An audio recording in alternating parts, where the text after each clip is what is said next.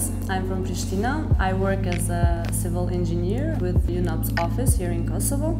I'm working mostly on the integrated border management and other UNMIC projects, which is the United Nations intern mission here in Kosovo. They are mostly working on the rule of law reform system and Justice 2020.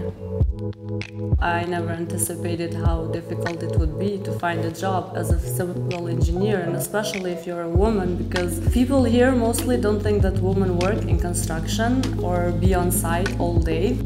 The expectations are always different because at the university you never actually learn of what you are going to be doing. You learn the science, that's okay, you know, you can imagine how it's done and how you implement it, but you never talk about the difficulties that you can face on site, especially if you're a female engineer.